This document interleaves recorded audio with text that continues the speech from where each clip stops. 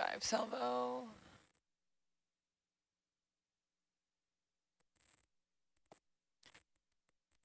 Okay, so that was sample number I think we're going to do That a was Niskin. 71. 071. Oh, yeah. You guys want a Niskin here? Correct. Okay. I Niskin. believe so, yes.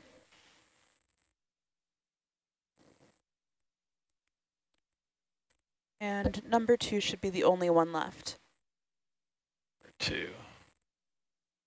Are you rack back all the way? I think so. Yeah, I am. You zoomed in? Full wide. Really? Yes. And you're rack back all the way? Yeah.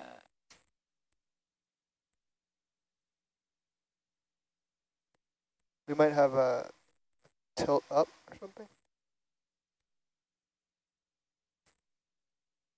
Okay. This seems close to me. 2, that's the yellow one. Yep, 2.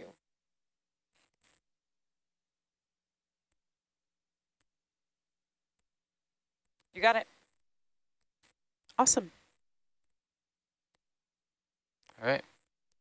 6 Niskins, 6 rock samples plus. Okay, I'm going to head out here. So that means the next watch will have There's so many rocks here. chance to explore what's left of the summit. There's and, no, that was the only rock in the go area. to summit too. That was the only rock at this depth. Yeah. Nice They're persistence, everyone. They're like everywhere now. Where are you? You are... I'm coming. Oh yeah, you're good.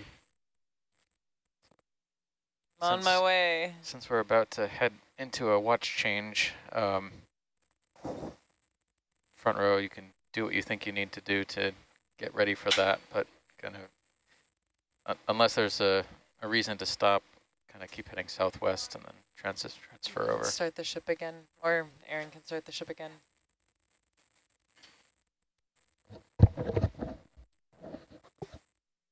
Okay, we're going to swap in the video chair. Right here. Uh-oh. Bridge, nav.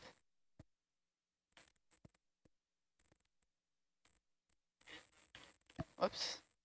I don't know, how did I do that? Thanks. Can we move 100 meters bearing 230?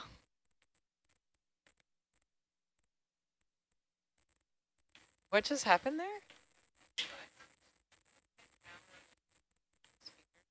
Oh. Oh. That does sound really exciting.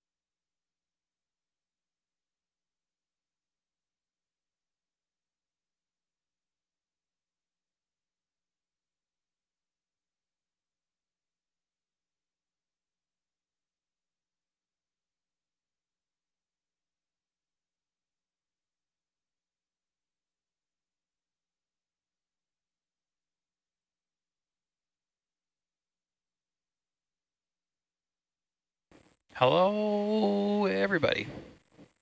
Hello, world.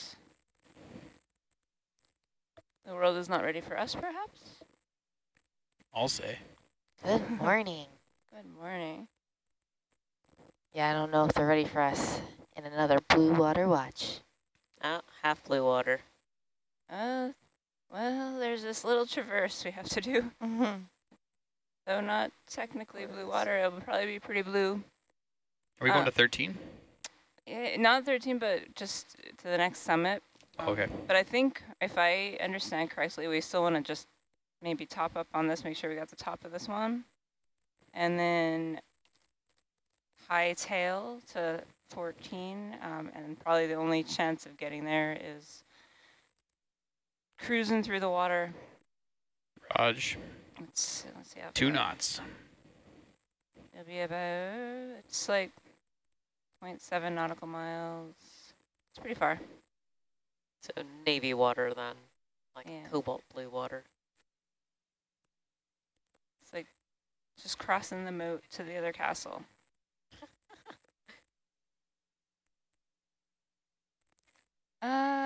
Looks like they're going 230. Yeah. Looks like maybe another 60 meters to go. So I think they're aiming to put us on top of this, where they think the top of this is. Awesome. Good morning, back row. Whoa, I'm loud. Yeah. Good Turn morning. myself down. Excuse me. Hello. Pretty loud. Just updating our website here. What are you doing to it? I'm updating our status to say that we're going to be rolling around in cobalt water for a little bit, except with better words than that. Nice. Hey, What better words could there possibly be? you front row, let's take over. Hey, let's do introductions, front row. Oh no. Hi, I'm Trevor. I'm in the Argus seat. I'm Antonella in the Herc seat. Aaron, navigator. Aaron, video. Back row, do you want to take it now? Yeah, I guess I could do that. This is your watch lead, Megan Putz from the University of Hawaii. Hi, I'm Corley Rodriguez. I'm a grad student at the University of Rhode Island. I'm Adrian Currington. I'm your science communication fellow for this watch and professional illustrator and cartographer. And we are looking at this little summit on Seamount F. We've been calling it F because it doesn't have a real name, so we got to call it something so we're not confused. And there is a nice little community of corals up here. So we're seeing some bubblegum corals, the Paragorgia, those are those pink ones. Some Metallogorgia, that's that sort of umbrella-looking coral. It always has its associate with it every time we see it, and that is Ophiocreus oedipus. Seeing some unbranched whip-like corals that look like primnoids over here. Could be bamboo coral. Actually, I think one is a primnoid and one is a bamboo coral. So if you're having a hard time telling the difference between those two, you're not the only one. It's a challenging thing to try to tell the difference between those two different corals. There is a Trisopathes black coral. This purple coral is Victigorgia alba, and it has an associate snake star in its branches. We have an Iridogorgia, isn't it? Iridogorgeous. Can we take a look at this little white one? Sure.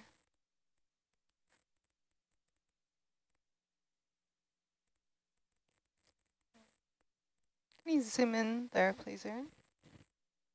So I think this might be a bamboo coral. Yeah, and this one that we're zooming in on is Metallogorgia melanotrichos with its associate. And then there's a little bolosoma sponge, a Bathypathes. Yeah, I'm trying not to crush the things in front of me. No, I'm far away. Yeah, and that looked like a little bamboo coral that was sparsely branching. So there was just one branch.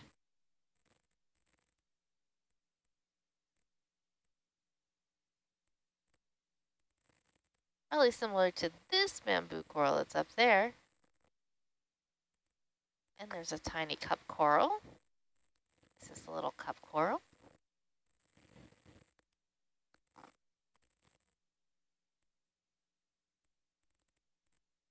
So if you were joining us yesterday morning, you may have noticed that there weren't that many things to look at in terms of corals, but right now that we're at the summit of this seamount, we are seeing quite an interesting diversity of different corals and sponges.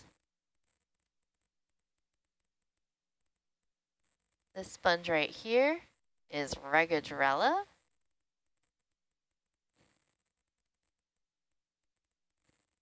It has a really fun texture on the outside.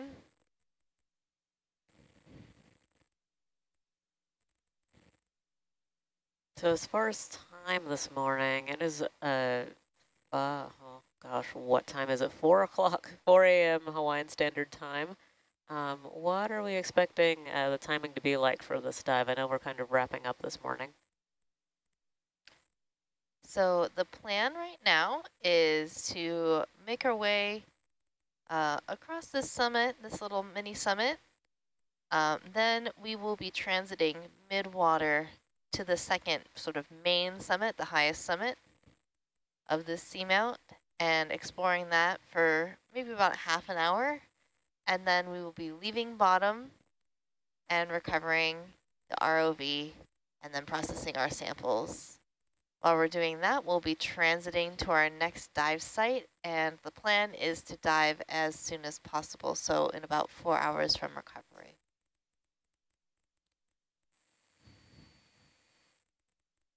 Well, here's a little umbellapathes, a little black coral.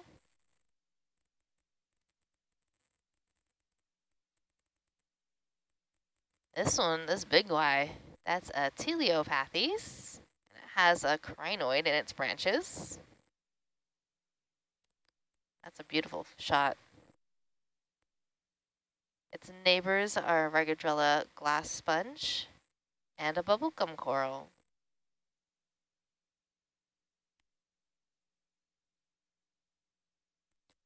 Bridge nav.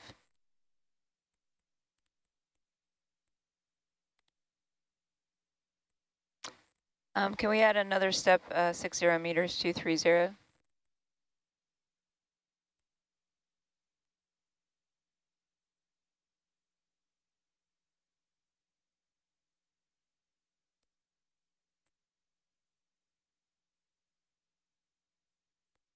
Here's the Sacca-calyx. Actually, no, maybe not. It doesn't look like Sacca-calyx. That might be Amphidicella sponge, another type of stalked glass sponge.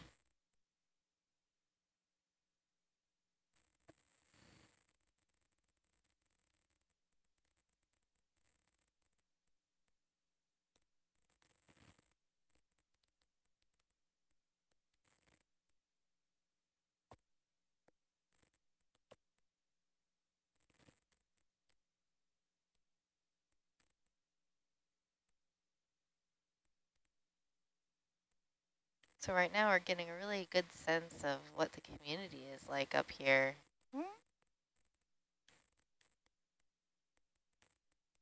Looks like there was an old topple skeleton of a bamboo coral.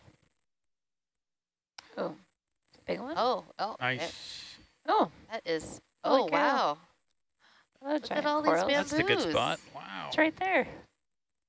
This is the spot. The corals know where the best spots are. Yeah. So this bright lemon yellow coral that's right in the middle of our screen, that is the Keratoisididae S1 clade. And then we have a couple other types of bamboo corals all around here. So got so many bamboos. Get it? Just 5? Oh, there was more, but they're not on the screen. We will survey a lot of them. Could we take a couple zooms on a few of these colonies to see what kind of associates there are in the branches? Absolutely. Erin, can you zoom in on Herc, please? I can always zoom in. Oh, look at this little friend here. Little squat lobster. Such a pretty coral. Always got their claws up like we're having a party. Yeah, I don't know what the advantage is to that posture, but yeah, they always have their chelipeds up in front of them like that. And that's pretty typical of Back out on the Argus. family Chirostylidae. Megan, do you want to spend extra time here, or are we just going to check it out? We're just going to check it out. Okay. And then when you got to go, Come wide, please. let's go. Okay. Oh, we've got a Japanese comment in the chat. Let's see if I can do this.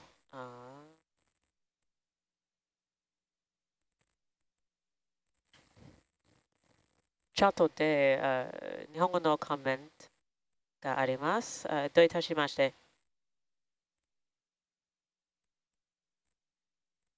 Do you just answer in Japanese? Yeah, there's like, thanks for live streaming. And I said, there's a Japanese comment in the chat. No worries. Cool. Can we zoom that little bit? Yeah, quickly. So this yellow Zoom in, please. on this bamboo coral is actually a zoanthid. It's a type of coral. It's not an octocoral, as you can see, because there are more than 8 tentacles around the mouth of each one of these polyps. Come wide, please. And the zoanthids grow on other corals. So these are parazoanthidae.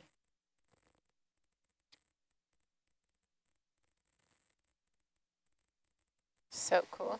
Wow, that's huge. Oh, wow. Yeah, it just keeps going.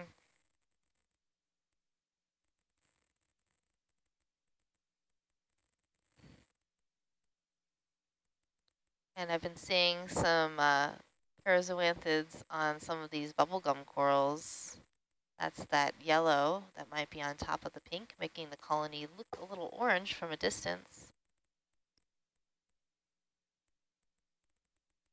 Oh.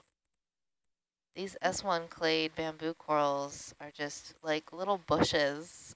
I kind of wish I could have them in my yard.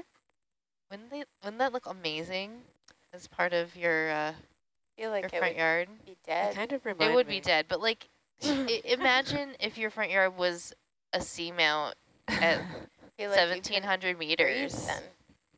Wouldn't that just be Feel the like prettiest? You'd be dead then. No, it's like that, and my gardening friend's going to be mad at me, but that plant that's like red fire colored, and it's just like oh, what is it called? Like it's like a leafless bush, but it's just like red, and it's like a bunch of sticks looking. That's what that coral reminds me of. Oh yeah, Interesting. Lots of corals here. there are a lot of corals here, so that's sort of telling us that we really have reached the high point of this seamount. When you're seeing these large bamboo corals, they really enjoy high flow areas. And they're being very successful up here at the top. And we'll get back to the science communication question, but how old are these the corals that we're seeing? Do we know how old corals are? These ones are pretty old. The way to tell would be to look at the base of these corals and then measure how wide that base is. If we were able to collect a base, we could date it. That fish looked to be like a cusk eel, family Ophidiidae. So the question is, this person is a science illustrator, currently doing a lot of children's illustration, and wondering how, any advice that I have for getting into my position, and other advice as well. So I'm actually not certified as a scientific illustrator. You don't have to be. There are certification programs, and they're very intensive and competitive. I won't say they're intensive, but they are highly competitive because there's not a ton of programs out there. So you can go get certified as a scientific illustrator, and that's a whole career path. You'll probably like be illustrating for science textbooks, that kind of thing, doing more technical drawings. if you just really like to paint and illustrate science, you can do that as well. Especially working as a children's illustrator, like that's great. There's a whole market for science-based children's books and graphic novels. First Second Publishing has a whole line of, I think they're just called science comics, as the name of the line series. Please, Aaron. You want to talk about this or pause? Yeah, I'm just trying to get a zoom in on some of these sparse branching corals. There's a student at University of Lafayette who is looking at bamboo corals and particularly interested in the ones that branch sparsely. So since this one seems to be relatively sparse and has an interesting branching pattern, I wanted to get a couple zooms for that study. So hopefully this coral could be of interest to her. So in order to get into the Science Communication Fellowship position, you just have to apply. And really, they're looking for people who are very excited about sea exploration and excited about communicating what they learn to others with a variety of backgrounds. So this is a fellowship. I did not do any grad programs aside from a graduate certificate in GIS cartography, but that was, I think, after I was selected for this position. And portfolio development, I'd have to see your portfolio. But yeah, I do have, my name is on the website since you asked, nautiluslive.org. I'm actually on the front page because I just did an update and the whole crew, the whole watch, all of our profiles and icons are listed down below. So I'm Abrian Currington. And I think I'm the only me on the internet. So if you just search my name in quotation marks, you'll find my website. And definitely feel free, anybody out there who's curious about science and art, send me an email. I'm great at answering emails. Except maybe right now when my computer doesn't want to function, but I'll be back on land in like a week. Bio question. Most of these fish that we're seeing seem to be adults. Where are the babies and what's known about their reproduction? Well, it's pretty difficult to study reproduction at these depths. And we do sometimes see young juvenile fish, but those babies are most often in the water column. So we're not seeing them settle down here near the bottom very often. It's a cool ridge here. And, you know, in terms of what we've been observing, it's just a really, really small portion of what's out there. So you're not always going to see everything. It's easier to survey things that don't move using an ROV. Okay. Like these corals. But things that move around like fishes can be a little more challenging to survey with the ROV because there's this chance that they might actively avoid the ROV. Say you're a young juvenile fish, so like it might be advantageous for you to hide from something large and unknown. So that might be a reason why we might not see too many of those juvenile fish around in this area.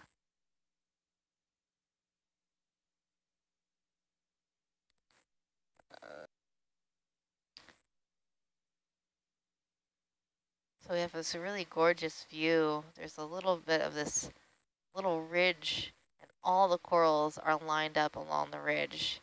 That just goes to show that most of the time, the current is coming across the ridge, perpendicular to how the corals are oriented.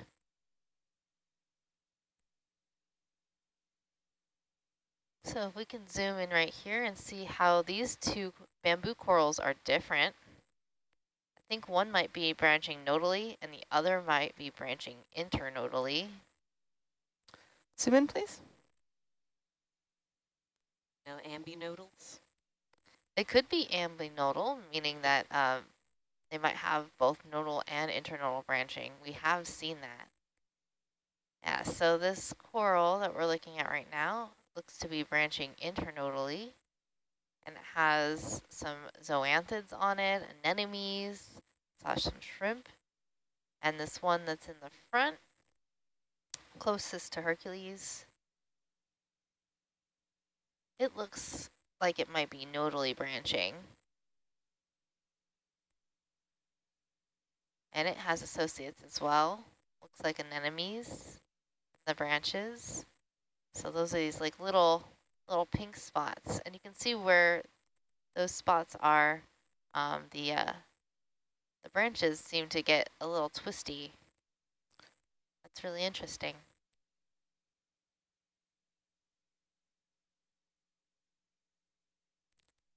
And then this sort of feathery looking stuff are hydroids. So those are growing on top of the bamboo skeleton where it's been denuded or there's no more tissue.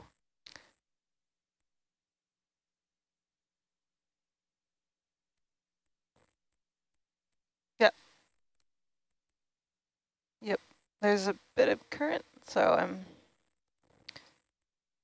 yeah, thank you. Got another illustration question. Have I never introduced By myself as a bit of current, I mean a lot. I meant to. Being a preschool teacher, thinking about a children's picture book with 2 pictures from the Nautilus dives to introduce children to what's in the deep. That would be awesome. I will say that there are different categories of books and like, you know, what the market likes best for different age groups. And the younger you get, the smaller those age categories go. So it's like, gets down to the months when they're really little because, you know, like this book's about counting. This book's about, you know, I don't know, fine motor skills or whatever. So I don't know about live pictures for preschoolers. It's not my field, children's books that young. But yeah, if you're thinking of making something, try it out. Pitch it around.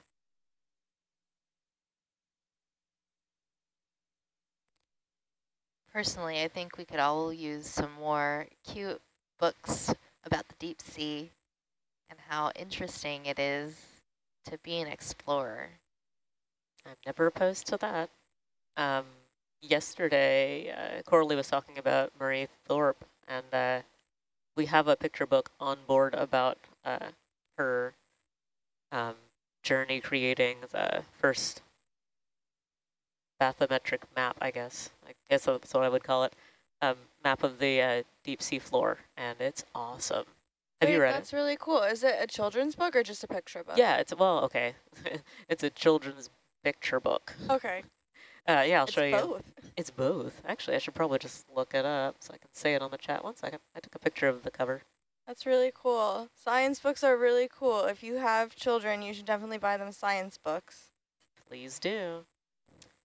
Yeah, when I was little, I really enjoyed the Magic School Bus. That was such a fun show, but it was kind of scary sometimes, like when they would go into the stomach. Yeah, I didn't really watch the show much, but I was super into the books. Oh, yeah. And I had, I don't know, nearly all of them. Every time they had the Scholastic Book Fair, that's like, I'd beeline for the Magic School Bus. It'd steal all my money.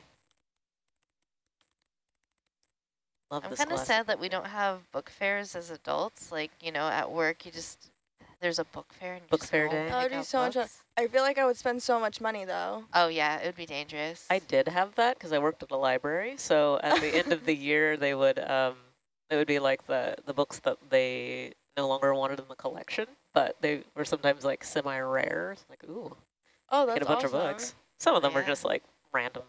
And I would always buy my brother a picture book while I was at it. The book is called Ocean Speaks, How Marie Tharp Revealed the Ocean's Biggest Secret by Jess Keating. Jess Keating and illustrations by Katie Hickey. That's so cool. Okay. To all my friends who have kids, guess what book I'm getting them for their birthdays? It's going to be awesome. There's a pull-out, like there's a fold-out section. Because that map was huge, like covered like a couple walls or something. Oh, wow. That's awesome. So what age group is that book targeted for? Let's see if I can find that. It doesn't always say on the internets. Yeah, it just says children's literature, so it might take me a second, but I might be able to figure that out. Hey, back road. Yeah. So we're just finishing up 17 meters of this step. Feel like we're pretty much petering out on the edge of this little mini summit ridge. Are you ready then to set up to fly across the valley? Sounds good to me. Yeah, let's get it done and fly across and see some more cool stuff, hopefully. Okay. Yeah. What do you think? Will there be some jellyfish, Megan? I hope so. Now that we're at the top of the seamount, there might be more stuff in the water column. Yep. That's what Can you go a little higher? I'm Cool, hoping thank you. for. Yes, thank you. I like this one. I like the color. Yeah, this is a really great color. So this is a Teleopathes, a type of black coral. I think I spy a little squat lobster hanging on the branch behind that main stalk of this coral. There seems to be a lot of associates, like the tissue has receded from that main part of that coral, and there was some hydroids, there was some barnacles, a squat lobster, quite a few things living on there. It seems like a lot of the corals up here have more associates than what we were seeing lower down. I also spotted another type of black coral. That's that whip black coral called Stichopathes. I love that one. I sneezed. Yeah. She has this little mouse sneeze. I thought it was you opening your water bottle. No, I told you guys I don't like to sneeze big because my dad would sneeze really large when I was a kid and it made me really uncomfortable. Like, sounds like he's like throwing out his back when he sneezes. I have definitely almost thrown out my back sneezing. Yeah. Yes. Like you can get like whiplash from it or something. And so I taught myself as a young child to sneeze really small. Well, that is so sad, and probably some therapy needs to be. So I looked about the book on Amazon, which is Amazon lies. I would not trust this like as fact, but it says the reading age is 4 to 8 years old, and the grade level is preschool. Maybe. I will give that a maybe. Okay. Just sort of, But yeah, it's for younger kids for sure. younger kids, but maybe not babies because of the pull-out aspect of some of these. Right, yeah, they would rip it to shreds. And some books are like, the reading level is higher. Yeah, see, one of the comments is like, good, but not perhaps the best for the youngest readers. Yeah, but some books are like read along, so the adult reads and the kid just looks at the cool pictures. It's always nice to have someone read to you and get to look at cool pictures. Let's see, another question. I do not personally have any coloring pages out in the world. I think Nautilus does. Let me look. Yeah, those are available on our website, I believe. Trying to find where on our website, though. Is it in education? I'm guessing it's under our education resources tab. I think I found the link on Facebook or Instagram at one point. Oh yeah, they're great at putting their links on social media. But Exactly. So when anything new comes out, we're really good at making sure that there is a link for you. Oh, check out this sponge. There's totally a shrimp in there. Aw. Yeah, it's under education resources and then games and creativity.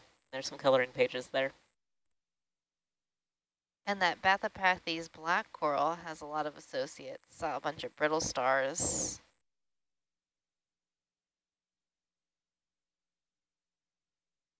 Yeah, the coloring book is pretty great. We were all admiring it the other night. Oh yeah, we have an activity book. It is really cool. Mm-hmm. All those pages are able to be downloaded and printed out. Yep, in the same spot on our education resources page. Orally, apparently there are tiny sneezers around the world. Tiny sneezers unite. That's exactly what they said. There's a little squat lobster on this black coral. This is the one that we've been calling long-armed spiny. Maybe a Might be a Europtychus. I think, oh, that one's a Europe long arm spiny. Yeah. Squat lobsters, so many. I love it. This might be an urchin down there. So many things to look at. It's hard to choose.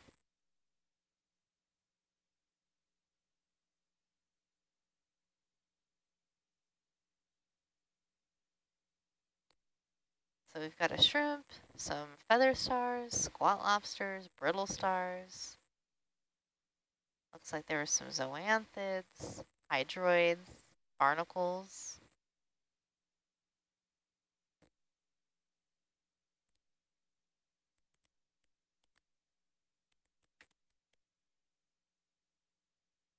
Nice little dense community up here. This is a pretty sweet little ridge.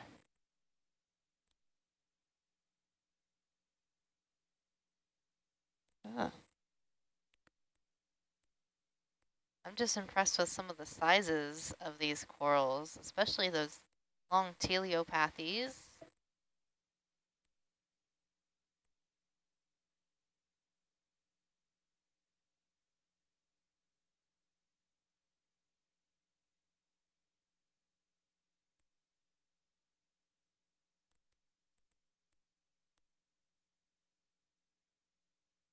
Here's a nice big Regadrella sponge. Behind it, there is Zoom in, please. actinostolid anemone. Just love the texture of that sponge.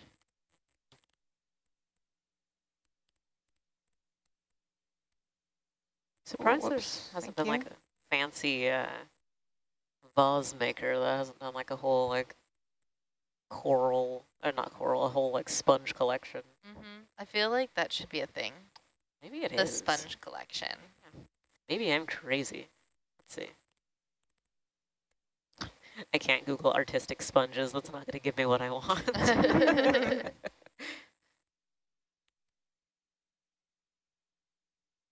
Probably just show you pictures of regular sponges. Yep.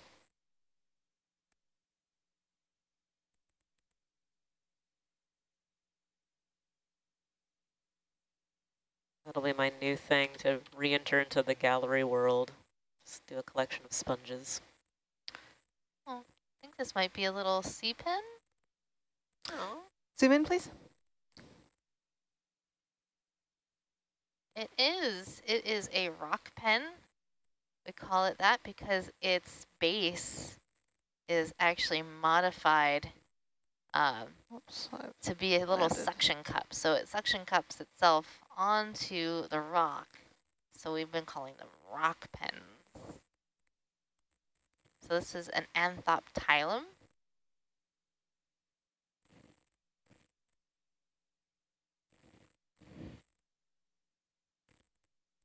Can we look at this coral? Oh. Or are we moving on? We have a little time.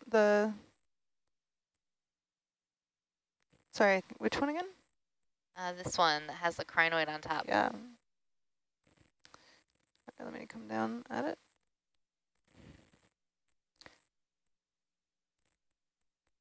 It just looks like a little Okay, bit zoom of a in. different color. I think it might be a black coral.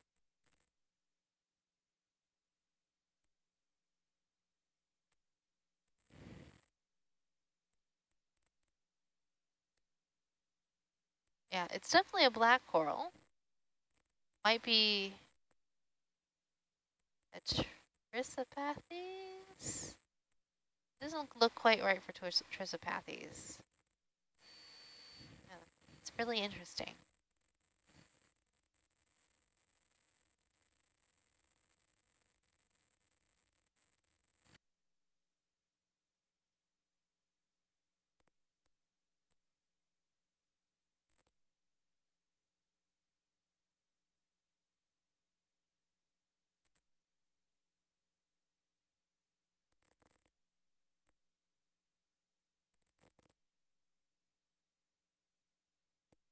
Awesome. That was great.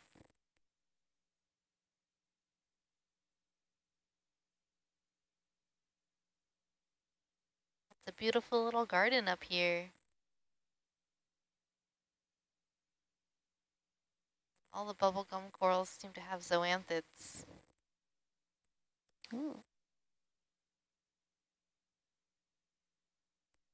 I've been a little bit curious about how the zoanthids might move from coral to coral. So if you see a bunch of one type of coral, well, other corals of that type have the zoanthid on it if they're nearby. That's pretty. Yeah, this is just amazing. Who's this tall boy? So this could be a teleopathes or a different type of bathopathes. Normally the teleopathes have a sparse branching pattern, but we do get bathopathes that are quite large too.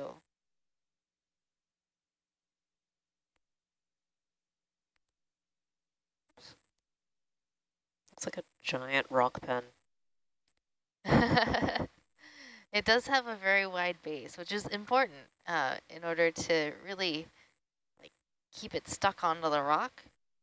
Currents up here are likely quite strong at times, so you really need to be adhered very well if you don't want to topple over. That's the inkwell that you dip the quill into. I know, it does look like the top of a feather pen.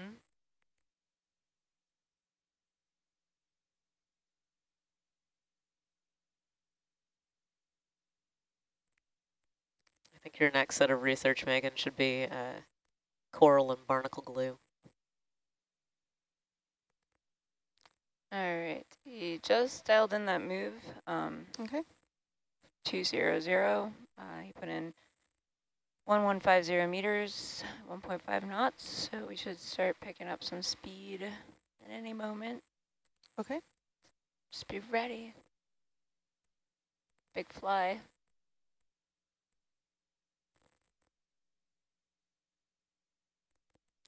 Two zero zero.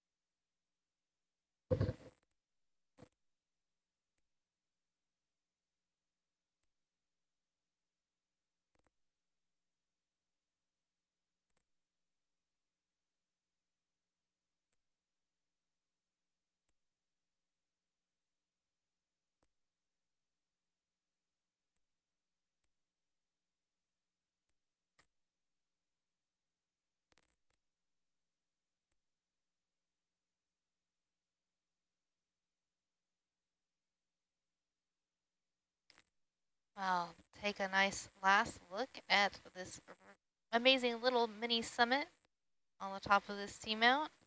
We are going to be transiting midwater to the main summit. It will probably take us about an hour to get there, and we'll have a little bit of time on the other summit to explore before we will be recovering. So just taking a little hop, skip, jump.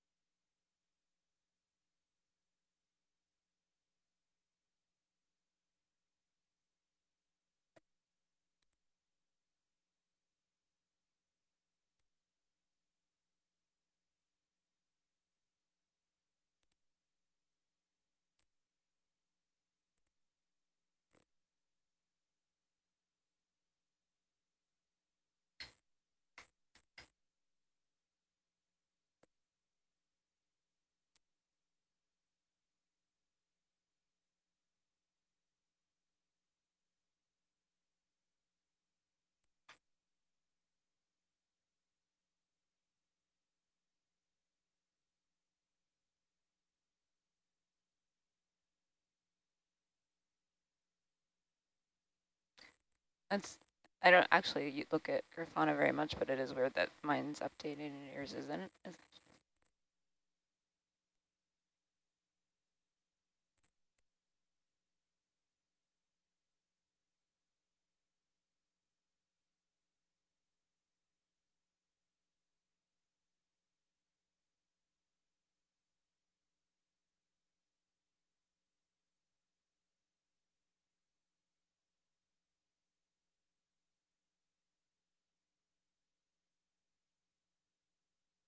Team Blue Water is entering our natural habitat. We are the best at blue water transits. That's all I have to say. Is that what it says on the back of our t-shirts? We can make t-shirts. Oh, we could make t-shirts. Oh, I already saw a midwater animal. Look like a siphonophore. We're going to play my favorite game. Try to catch the jellies game. Telecaster fishing.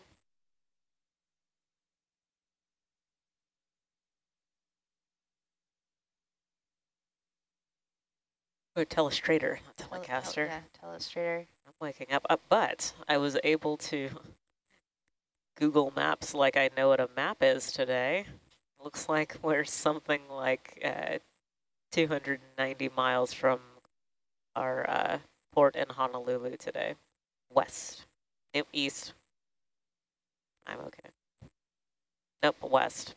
See, I was half awake. I did it. I almost got there. We would head east to get back to Honolulu.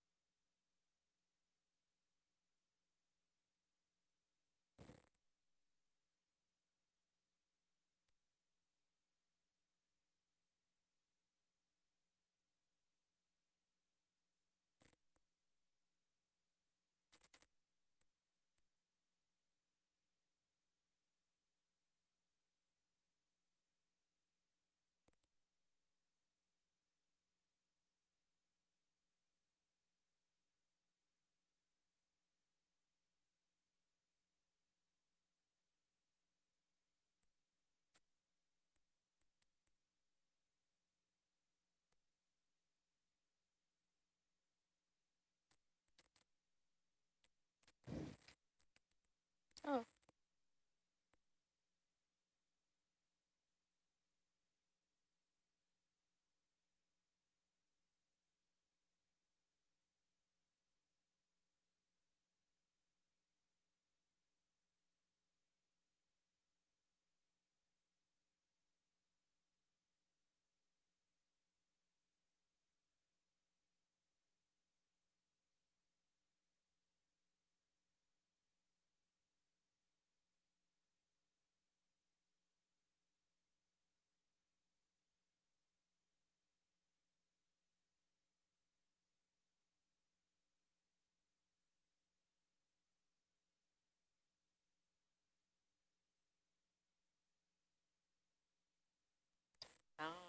What is one thing you would love to see or discover while exploring the deep?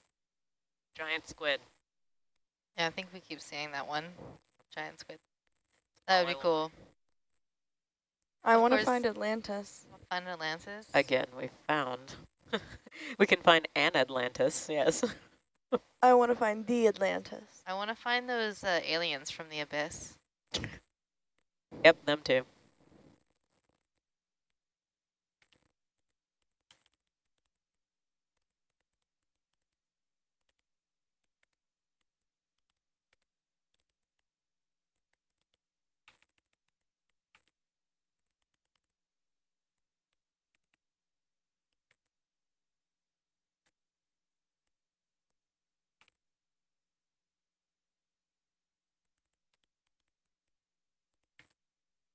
Also bonus points if the giant squid is like locked in combat with a sperm whale.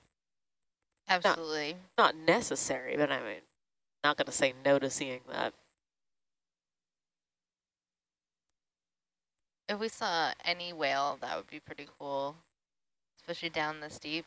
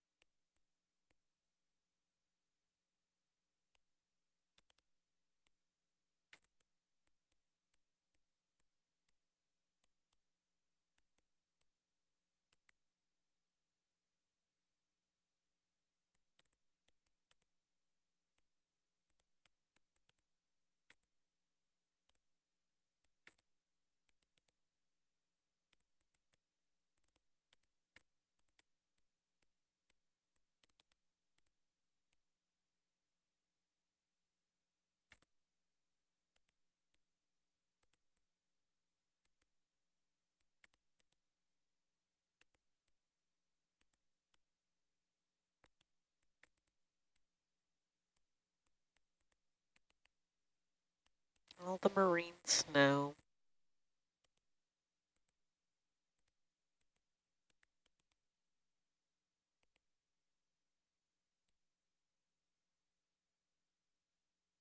Oh, here's a question. How much noise does the ROV produce? And do we think it frightens away larger creatures? Probably. How loud is the ROV? Have you guys, like, you have any sense of what it sounds like underwater? It's loud. Oh, no, we had a good comparison last cruise. What was it, like a vacuum that's plugged in at the wrong RPM, screaming? Something like that. Yeah. Screaming. So It's yeah, loud. pretty sure. Also the light. I mean, I just imagine that there's like a ring of creatures all around the ROV in the dark areas that are just avoiding us like the plague. I think they're down there laughing at it. Like, look at this big, stupid, noisy thing.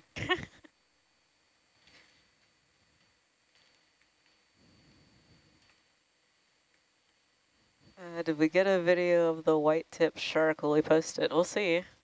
Well, the video goes to our video team on land, and we'll see what they do with it.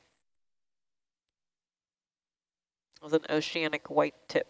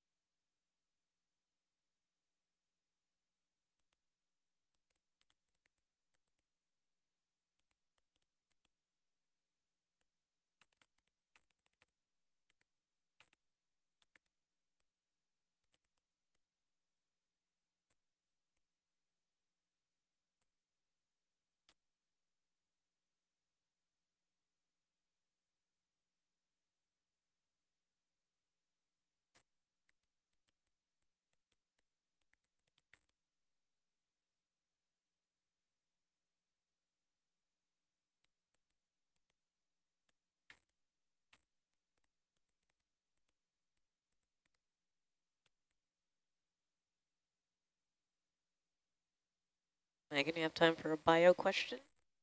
Sure. So what is a squat lobster? Are they like an edible variety of lobster? Like how comparable are they to lobsters that we would get in a store?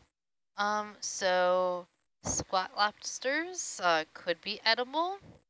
If you ever heard of Langostino lobster, those are actually squat lobsters. So in terms of taxonomy, lobsters and squat lobsters are not super related to each other.